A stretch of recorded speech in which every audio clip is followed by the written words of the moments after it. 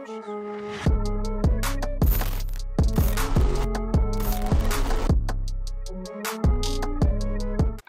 everyone, welcome back to my channel Sweet Art Crafts. In today's video I'm going to show you guys some holiday / Christmas inspired charms that I showed on my IG stories I think a week ago, and I hope you guys enjoy this video.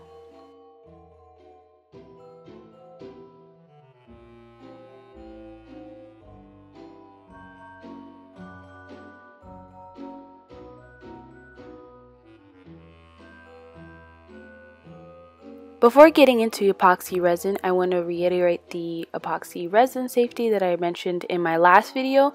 Make sure that you are wearing gloves with long sleeves and you're wearing a full face respiratory mask. This is the mask that I use with vapor filters, but the mask that I'm about to show is the proper one. And also make sure that you're in a well ventilated room. The molds that I'll be using in this video are mostly molds that I make and sell on my website, and I'm also using a Dollar Tree candy mold that I found in the Christmas section. And these are the paints that I'll be using for painting my molds. I know I have a dedicated video showing you guys how I paint my molds and my charms, but I know I get a lot of questions still asking me how did you get these colors and stuff like that, so I'm just going to add this into this video showing me painting them. And then after I've painted all my molds, I'm actually going to wait maybe like 20 minutes before I actually start pouring in the resin, because you want to make sure that the paint is completely dry, because if you don't, it will not come out like perfectly. It will you'll see like paint still wet when you demold the resin charms.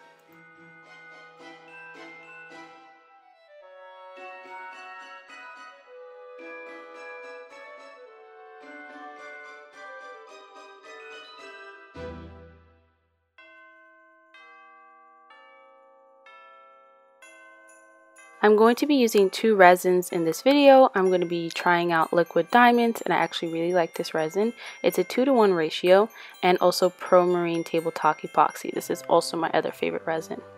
And these are the paints that I actually used in the resin that I colored, and as well as the glitters and pigments that I used. I'm going to try to leave everything down in the description box below, but I already know some of these stuff are not available anymore because I've already looked and I cannot find them for the life of me. So now I'm just showing you guys me mixing my paint and my glitters into the resin, and I switched between both the liquid diamonds and the Pro Marine. For more of my pieces that needed more like color, like this one, I used the Pro Marine. And later on in the video you'll see I make this snowflake and this snow globe that were like very clear. I use liquid diamonds just because it's really bubble free, but it is very like liquidy, so usually with color pieces I do not like to use the liquid diamonds one, and the Pro Marine really holds color very well, so that's why I use that one.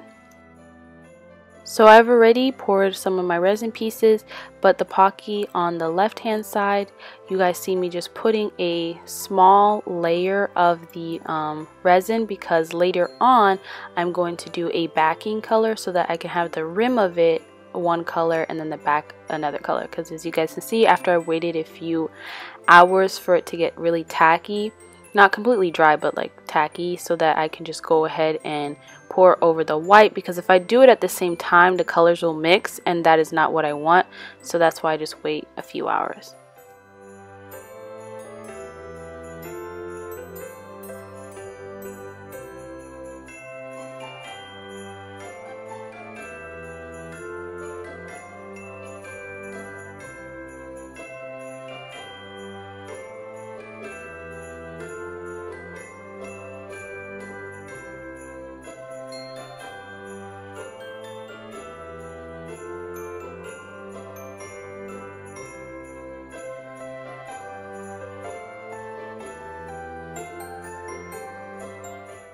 Just showing you the process again of me mixing my resin and then doing the same thing with putting that thin layer and leaving the backed part of the shaker so that I can pour the white later on.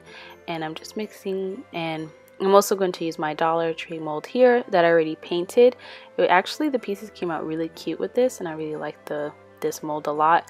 It just sucked that when I bought it, I didn't realize there was a hole in it. I just like picked it up and took it, and then when I got home, I'm just like, where did this hole come from?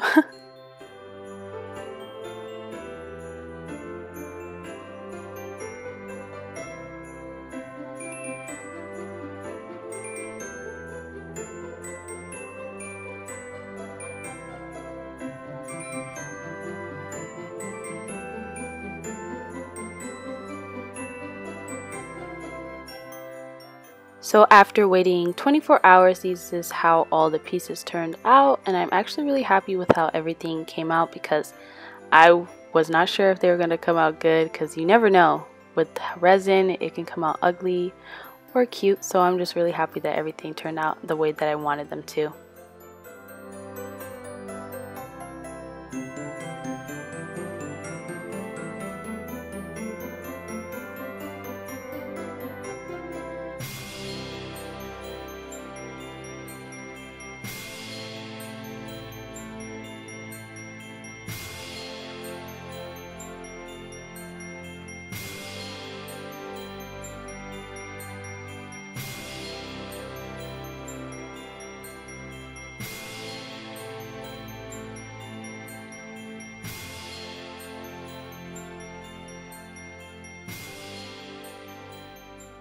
Now I'm taking Fimo clay and these miniature cookie cutters that I got from Hobby Lobby. They are so cute, and one of my followers gave me the idea to make mini cookies to put inside of the charms. So her @ name is Affinity Koi Dreams. I'm gonna leave it on the screen here, but basically what I'm doing is just using the cookie cutters and pressing into the clay, and then I'm going to take some pigment and I'm going to use it to kind of give it a nice like browned color effect to them, like they were just actually baked.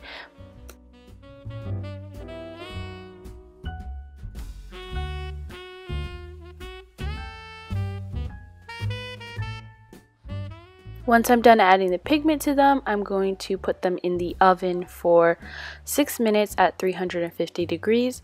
And what I decided to do a little bit different with my cookies is make them look like they're frosted.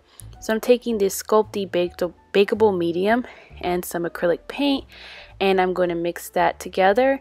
And then I'm going to use a dotting tool to paint them onto the cookies.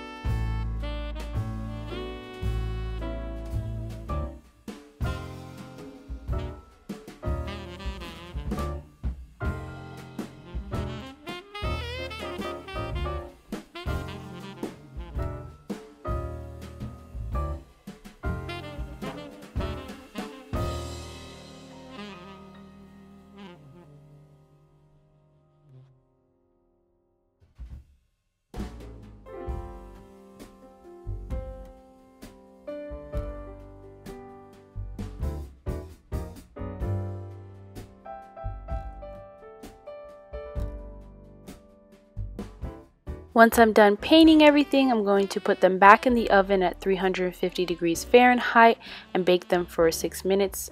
And this is how they turned out.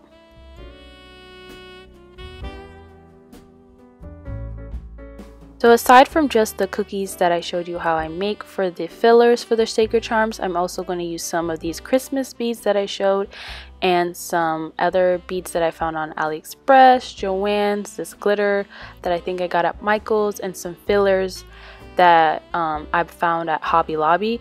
I'll try to link everything down below, but I already know some of this stuff was sold out because I did find it in stores, and I tried to look online and I couldn't find some of these stuff, but I'm going to try my best. But yeah, so I'm going to actually go in and paint this Christmas tree that I made, because I didn't want to pour resin for the star part just because I wasn't sure if it was going to mess up while it's like curing.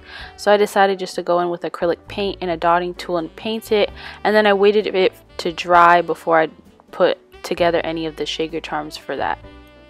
Now I'm showing you guys the whole process of me filling my shaker charms.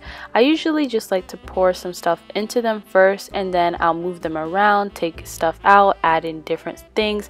It just really depends, but I wanted to show you guys like my whole little thought process, I guess, of how I put together my shaker charms, because usually my videos already have them curated beforehand, but this is how I do it. And it does take me a while because sometimes I'll think I like something and then I'll just change it around.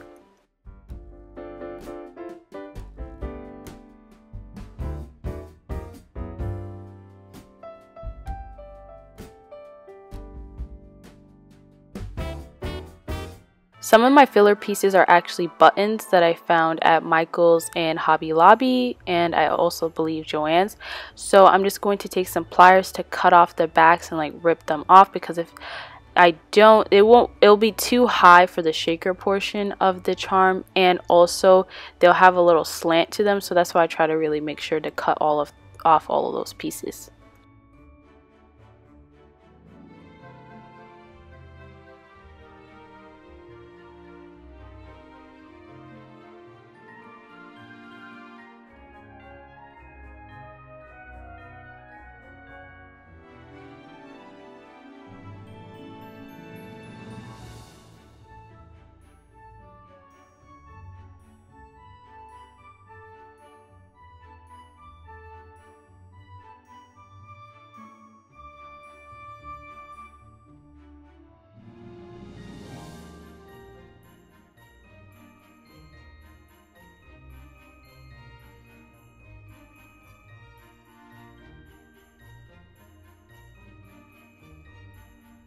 So with this snow globe charm, I decided to actually paint in snow using acrylic paint. When you actually pour the baby oil into the piece, it will not upset the paint that you put into it. But just make sure you make it dry completely. And now I'm just putting in that sticker Christmas tree into it, and then some Christmas lights, and then painting on a string of lights. I don't know where I was going with this piece. I just thought it would look cute, and I think it did end up looking cute, but it was kind of like an on the whim kind of thing when I put it together.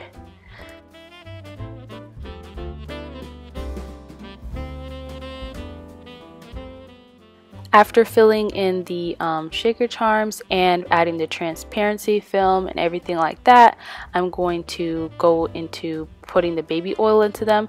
If you want to leave them as dry shakers, you can go ahead and just dome the pieces, but I prefer mine to be liquid shakers because I love the effect that baby oil gives to them when the filler pieces are falling.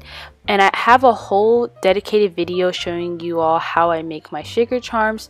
Just click the iCard above or click the link down in my description box to watch that. So that's why I'm not going to really explain or show every single thing that I do when I make my shaker charms, just because I don't want to make this video any longer than it already is.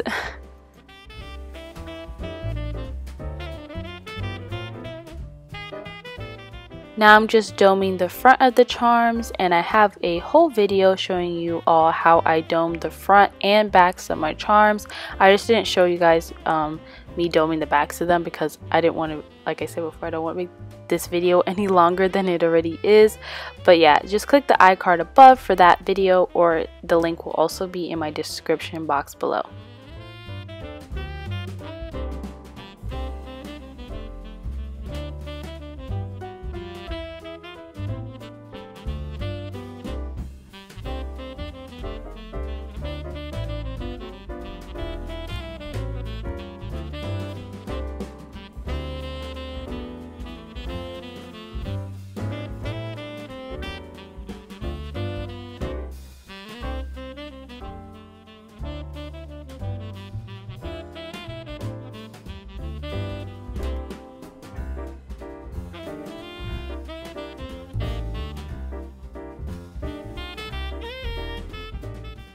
And this is how all of the charms turned out after doming the front and backs of them, and I'm really happy with the results of how everything turned out. There are a few B grade charms, which means that there's some defects to them, but I really do love how they turned out. They're like super duper cute. I do plan on selling these charms. It will probably be this weekend sometime. I'll let you guys know, because I know some people ask me if I sell the charms in my videos, and I do. It's just that it takes me a while to put them up because I have so much other stuff going on. But I hope you guys like this video. Don't forget to comment, like, subscribe, and share this video with friends, and I'll see you guys in my next video. Bye now.